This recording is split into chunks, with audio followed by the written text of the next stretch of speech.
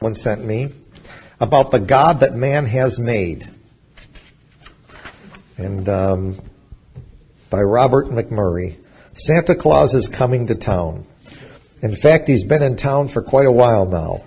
He grows fatter and more elaborate and more impish and more attractive every year.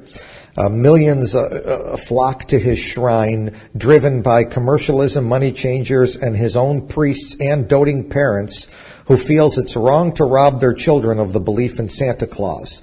And the Christmas season is full of Santa Claus and his reindeer, and it's one of the most highly commercialized seasons of the entire year. And the bells ring with merry jingle on the cash registers.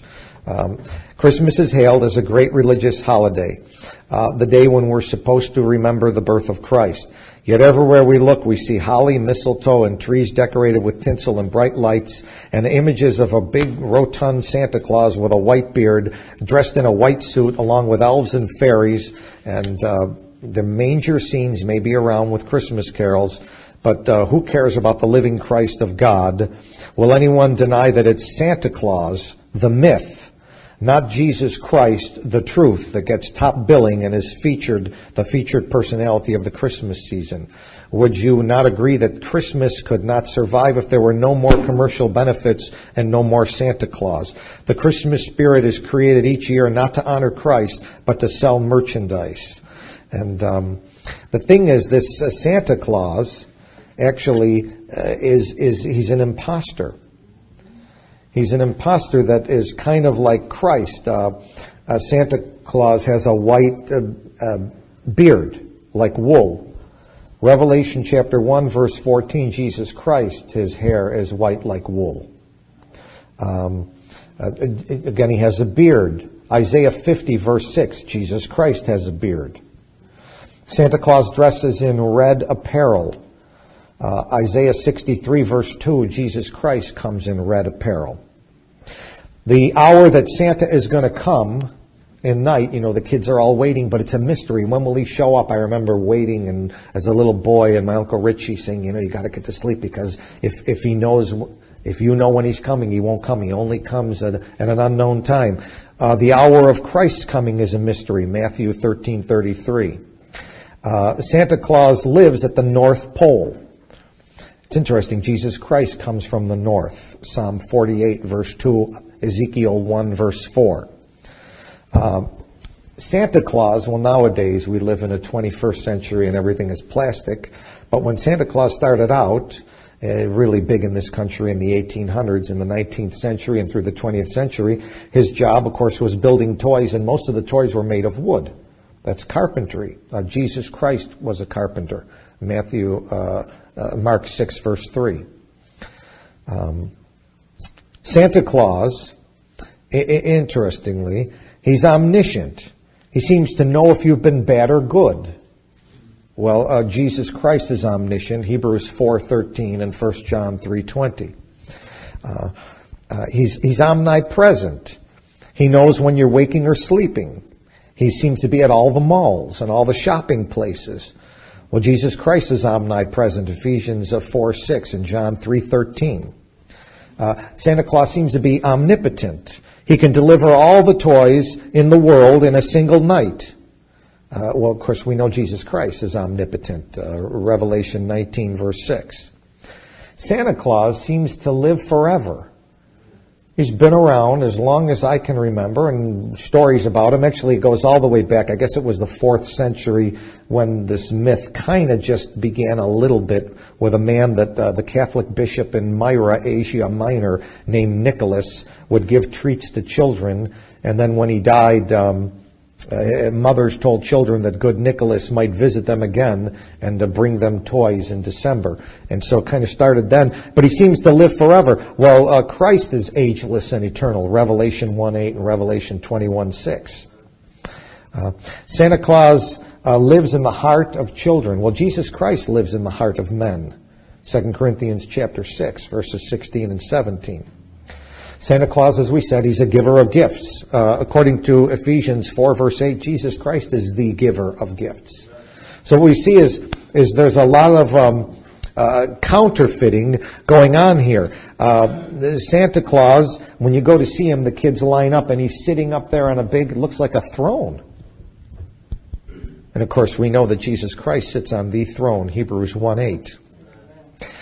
Children are bidden by the elves to approach the throne and to ask for what they want.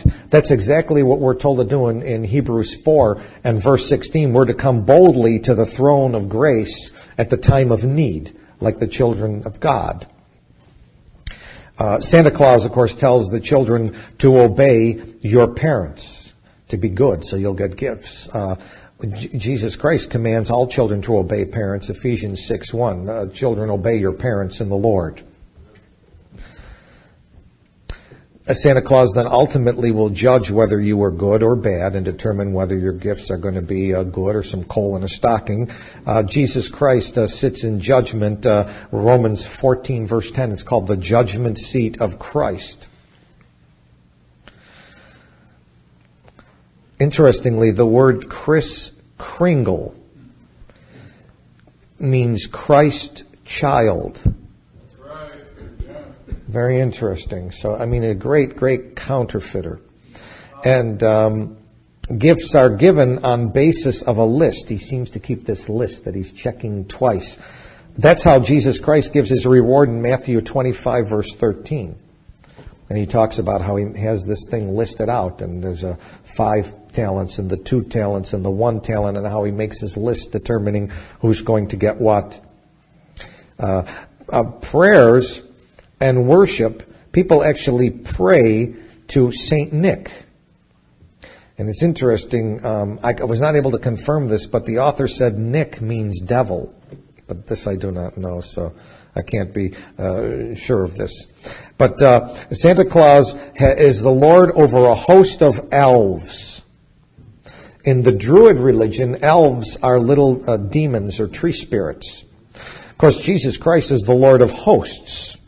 Isaiah 8:13 and Psalm 24 verse 10. It's interesting. Go to Zechariah chapter 2. Zechariah chapter 2. Second last book of your Old Testament.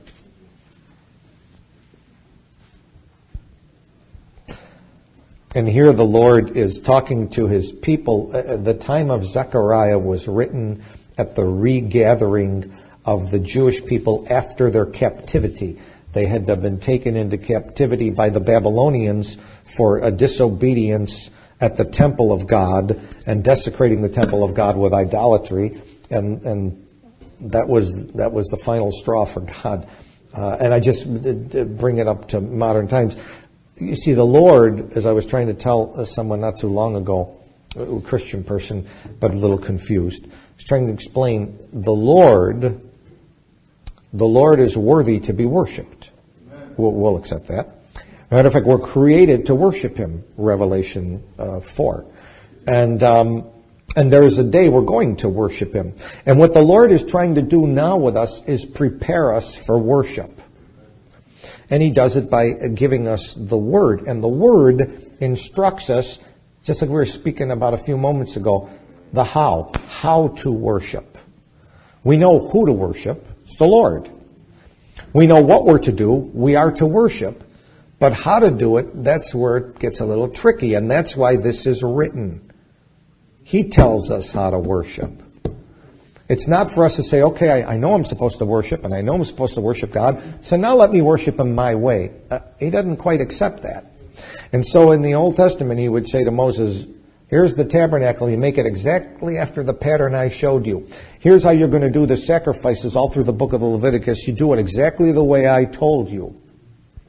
And he was showing them how to do it. And they were to do it with a heart, thanking God for giving the instructions so they didn't have to think them up on their own. It's simple when you get an instruction booklet. I don't know about you if you ever put anything together, but I thank God for the instruction booklets. When I try and put things together without them, I make a mess. But when I got that instruction booklet, okay, there's 8 screws here, and this one goes into slot A, and this one goes into B, and I start doing it as the instruction booklet says, it all comes together well. That's how God is with worship. All right. So, So they didn't worship God properly, and he judged them for 70 years, put them into captivity. My fear today is the Christian church is not worshiping God properly. And we're kind of in Babylonian captivity. And so much so that now even the government's telling us how to worship. And we're so dumb we're kind of following it. Because we're not doing it God's way. We're doing it man's way, the government's way, the people's way. We send polls out to people. How would you like the church to be? Asking people how they would like the church to be.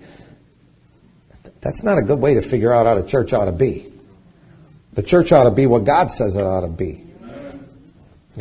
I've had good, sincere Christians talk to me even as recently as this week as to maybe how we should run this church and what should be the direction of this church. And they're good, sincere Christians, but they're sincerely mistaken in their understanding because as much as I love them, they don't study this book as much as I do, and I'm trying to run this church according to this book. I'll give you a history. When the gospel was given by Christ, and it left to Jerusalem, and he took it first into Syria, and had it the Syria manuscripts and the scriptures written there, and then it began to go westward. The first place it landed was in Greece, and as soon as it landed in Greece, they took the gospel and they turned it into a philosophy and started mingling it with philosophy and education. Then it moved from Greece to Rome, and when it got to Rome, they took the gospel and mingled it with religion and turned it into a religious thing and made a Roman church out of it. Then it moved up into Europe, and when it got into Europe, every little different province, Germany, all the various regions, they started to turn it into a traditional thing, like the cultural tradition of our area. And then finally it came to America, and when America got it, they turned it into a business. And today they run it like a business. And that's why we ask the people, hey, what do you think? What do you think? If a businessman wants to make a sale, I want to find out what you want so I can sell you what you want. All right? But this isn't a business. And it's not a culture. And it's not a religion. And it's not philosophy. This is God's Word. And that's the only way we're supposed to do it. So, here we are in Zechariah, and the people have been put out by God for not worshiping Him the way He said to be worshipped. But now He wants to call them back to Himself. And so He says in the book of Zechariah, chapter 2, verse 1, I lifted up mine eyes again and looked, and behold, a man with a measuring line in his hand. And I said, whither goest thou? And he said to me, to measure Jerusalem, to see what is the breadth thereof and what is the length thereof. And behold, the angel that talked with me went forth, and another angel went out to meet him, and said unto him, Run, speak to this young man, saying, Jerusalem shall be inhabited as towns without walls, for the multitude of men and cattle therein. For I, saith the Lord, will be unto her a wall of fire round about, and will be the glory in the midst of her. In other words, look, God says, I know you messed up. And I put you out. But worship of me is not done. I'm going to rebuild this thing, and I'm going to bring people in here, and I'm going to be a wall of fire around, and you're going to worship me properly. Amen. Through the ages, generation after generation, more have fallen away than have fallen on their knees and turned to God. Sad. But God's not going to give up. He's still going to be worshipped. He's God. Now look what He says in verse 6 to them. Ho, ho, come forth and flee from the land of the north, saith the Lord. So who says ho, ho? Who says ho, ho, ho? He's a great imitator. He's a counterfeit. God's calling you to true worship. He's calling you to false worship. It's the call. And all throughout the world, the image of Santa Claus is the symbol of peace. But Jesus Christ is the Prince of Peace. And He's the image of God. So, he just this Santa Claus is a substitute for God. Now here's the problem that happens. Parents play along with this thing. And they tell a little child, and a little child growing up looks to mother and father for truth. Child doesn't know any better. And mom and dad and all the other adults in society, even so much of the weathermen talk about this is the route he's taking tonight, and they have Santa watches, and all the adult world plays this hoax on these little kids. And so much so that when one kid is growing up, he's believing everything mom and dad's saying, and then an older kid that knows the truth comes and tells them, there's no Santa Claus. And that kid is willing to stand up, but my mom and dad say, and they're willing to stand up for mom and dad for a while, until finally they catch on that this thing is a lie. And they realize they've been lied to by their own parents. All right, what a big deal. It's just a mythological creature. Yes, but then if the child tells them about the salvation and the truth of the history and the reality of Jesus Christ, then they wonder, how can I trust mom and dad? And what it is Santa Claus is a way to throw out the baby, the real Christ, with the bathwater, Santa Claus, and destroy that child's confidence in parents who maybe are gospel believers. No lie is of the truth. Parents are not to lie to their children. Jesus Christ is the reason for the season. We don't celebrate Santa Claus.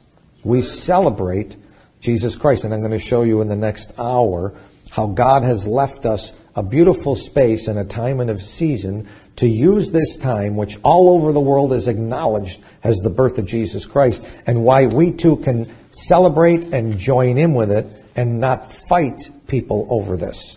And I show you, because sadly, there are some crazy Christians that fight over this, what now is a holiday, but we understand. I'm going to show you what God did. But this belief in Santa Claus has an influence on the child. It's not something he thinks about every day. He's only concerned with this Santa Claus around Christmas time, when the day of judgment is approaching. That's the only time he thinks about it. And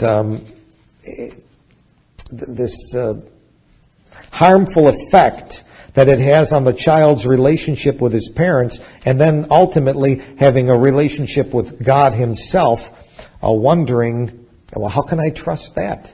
And the biggest thing I believed as a child was thrown away. And Jesus says, except you come as a child, you cannot come. And we destroy children's faith. So there was this letter that a young mother wrote to a newspaper. I can't believe they published it, but it was a long time ago. They would never do it now. Dear Santa Claus, you're probably surprised to receive this letter from an adult. You may be even more surprised as you read it to find out that I'm neither a maiden aunt nor a disgruntled bachelor. I'm a young mother. It isn't my intention, Santa, to hurt your feelings. You see, my family has paid tribute to you for many past Christmases. My husband and I, when we were in our childhood, paid tribute to you. Now we have children who are 6, 4, and 2. They seem to still care for you. But how much they care really has proved a problem in recent years. It's threatening to happen to us again this holiday season. By the way, Santa, during a family crisis, have you ever been able to tell us, lo, I am with you always? Were you ever with us during sorrow to comfort us with these words? But your sorrow will be turned into joy. Santa, there have been doubtful times in our life. Where were you then? We didn't hear from you a calming message like, I will never leave thee nor forsake thee. We've come to the conclusion that you have been even less than a friend should be. We've been shortchanged.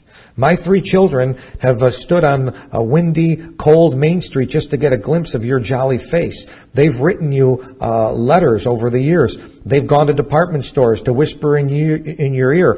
They've worked hard at being good in anticipation of your Christmas Eve visit. Yes, they've done all this as their father and I did before them. The children seem to worship you. They speak of you constantly. They watch diligently for you to come. Can you tell us, Santa, What have you done to deserve this faithfulness from 2 generations? Can you promise any future consideration in exchange for past loyalty? Santa, there's going to be a change this Christmas. There isn't going to be any Santa Claus worship in our house. We've decided to focus our attention and adoration on another one, the one who stood by us the other 364 days of this year, the one who's comforted us during the sorrowful and doubtful times, and yes, in the times of crisis too. He's the Lord Jesus Christ. It's true that your name might be mentioned around our house once in a while. Old habits are hard to break abruptly, but someone else's name, the Lord Jesus Christ, will be mentioned much more often than yours. The children will probably work just as hard at being good, but they're now doing it for another reason, one that will last the whole year long, to bring glory to the name of their Lord, the one that has given them so much more, not just showed up one night a year. You may call us fickle, Santa. We don't mind. This year, and all through the year, we have a comforter, a healer, a king. We don't want a myth any longer. Amen. We've talked it over. This year we've decided to give tribute, honor, and worship to the one who really deserves it, to the true giver, our God and our Savior, the Lord Jesus Christ. Farewell. Amen. Pastor Mike, Yeah. the radio station is a call station. Yeah. This would be a good thing. Oh, yeah, that'll really win friends and influence people. Look, it's one thing for us to know. You don't cast your pearls before swine. You don't pick a fight with them on this. I don't think so. I think the more important thing is to proclaim Jesus. You think to tell us to... All righty. I don't know. What do you think, folks? You want me to say this on radio tonight? I would prefer to have a copy of that. You want a copy of that? Yeah. Okay, we'll get you to make a copy. We can send it to our family, whoever we think, Yeah. I mean, the thing is, it kind of happens like this. The first thing the Lord wants us to do is get our eyes on Jesus. And then later on, He'll start breaking down all the straw men around us. If He wasted His time breaking down straw men in our lives, we could spend all our lives breaking straw men down, because there's a lot of them out there before we get the truth. So the first thing He likes is get a hold of Him, and then He begins to show the straw men. He didn't teach me by showing evolution was wrong, that the heliocentricity was wrong. He didn't teach me about any of that stuff, by the age of the earth was wrong. He got me to Him, and then afterwards He began showing me all the errors out there. But first you got to apprehend that truth. And that's really important. Yeah, brother, what were you thinking? Oh, well, I agree with you, Pastor. I don't think this should be the focus of lost people. No. But this is something we should definitely discuss with our brethren. Yes. Try to, hold on to Romans 14 or Colossians 2 to try to make an excuse. Yes, that's right. To celebrate the holiday with Santa and Yes. not thinking about it. Yes. They're the ones that need to hear this so they can grow. Yes. Not necessarily the lost, because they have no clue, and even if they heard, they wouldn't give a crap anyway. Yes. Yes. I agree. Yes. Yes. So next hour, what we'll do is I want to study the Feast of Dedication and the Feast of Tabernacles, and we'll see by working backwards approximately when the Incarnation occurred, which is kind of God's way of giving us. You don't need to know the day and the hour, but the times and the seasons, you know when there's time to celebrate. So, any other questions? Yes, brother. In the morning we were talking about the names, the meanings for like the seasons, for instance, like winter and fall. Yes. And spring. Yes. Is there a biblical answer for those things, or like? I was talking about it with my brother. Fall stands for like the fall of man, or like winter is like when the whole world goes in darkness. But I was wondering if there's like biblical answers for that. Yeah, I think you're right. The Jews carefully, and it would seem properly, and even from their calendar, I think you're correct. The Jews traced back, and they were so methodical. They were such careful record keepers. Traced back during the Old Testament times, using the scriptures, which they believed, the Hasidic ones who believed, all the books were inspired, traced back to the time that Adam was placed in the garden, and the best they could get was it was sometime in the fall, September, October, maybe September-ish, right around September, I think, and they came up with a date for it. And they based their calendar on that. That's why their calendar is 5,700 and what's 740? No, 760 plus 13, 773 right now. Their calendar is at 577, actually 4 because they just rolled over back in September. So their calendar is 5774 Anno Mundi from the time Adam was placed in the garden. And the best they could tell, he was placed in the garden around September. Adam. Now, that's why they have Rosh Hashanah, which is their new year, which is somewhere around September. And their new year began, the years began when Adam was placed in the garden, when God took that piece of ground and breathed life into it, and that seemed to be around that time. Of course, God changed their new year in Exodus chapter 12, verse 1. Yeah. He tells them in Exodus 12, 1 and 2, and then he gives the name in Exodus 13, I think it is, or 14, I can't remember.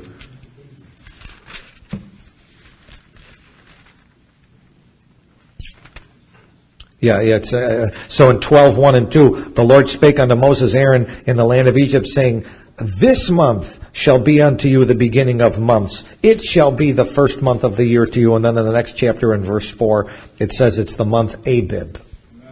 So now all of a sudden, God changes their calendar. And instead of it beginning in September, it begins 6 months later in March. So September 15th was then, now it's March 15th, the year begins. And instead of what it was in September, what's that number? They call it Tishrei, I think was the name that the Jews call that year. And their Rosh Hashanah falls in Tishrei. Now all of a sudden the Rosh Hashanah falls in Abib or Nisan, which is in the spring. And this was after their deliverance. And God's showing a picture that when you're in your first birth, you're born into a fall. You're born in the fall, and you end up dying in winter. But I bring a life out of death in spring and start you new. And that's why Jesus says summer is nigh, because when I get the spring harvest, I'm going to begin the summer when I come back. So yeah, the falls do have a relationship that way, brother, yes. So that's why they have two different calendars. Yeah, they have the civil calendar, Rosh Hashanah, which they cling to. They cling to that. And they have the sacred calendar, which is the one God gave them in Exodus, and they kind of ignore that. Yes, brother. That was my question. Yes. Why are they still? Because they're schizophrenic. Because you got. But that's even before Jesus. Yes. This is what they study. Yes. And so probably the Pharisees were following the civil calendar, and the people with a heart for God were following the sacred calendar. I told you, everything is. It's just. You can look at the picture one of two ways. It's crazy. It's just crazy. Yes. I guess just continuing from there, Pastor. When the Lord died in Nisan, right? He died on the cross for us. Yes. I know when we talk about Daniel's prophecy, we attach that to the 483rd year. Yes. My question is, does it have to necessarily be at the end of the year? Because Nisan's in the beginning. Can you just say he died in the beginning, and then that's part of that year? Well, actually... what I'm leaning towards is let's go to Luke 13, because I was trying to figure out what this parable is about. Luke 13. Verses 6 through 9.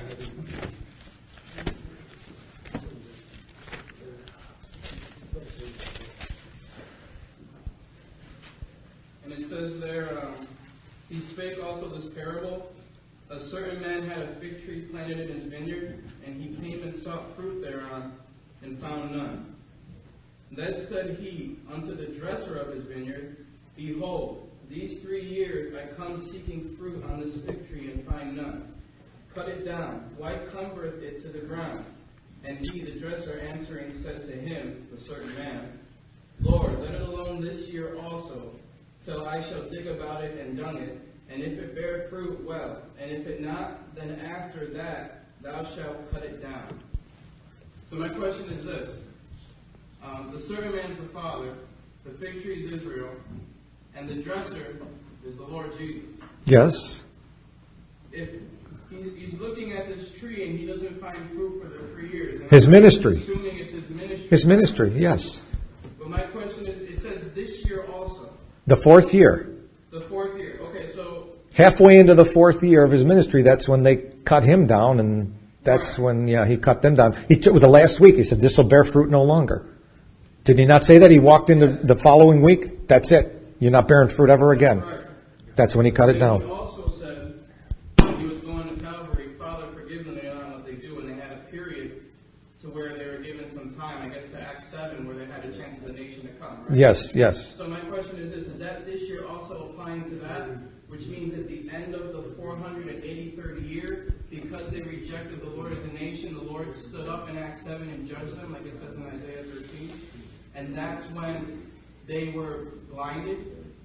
I'll have to look at that. That's interesting. Because I've often wondered about the space of Acts 2 to 7. There's been a lot of...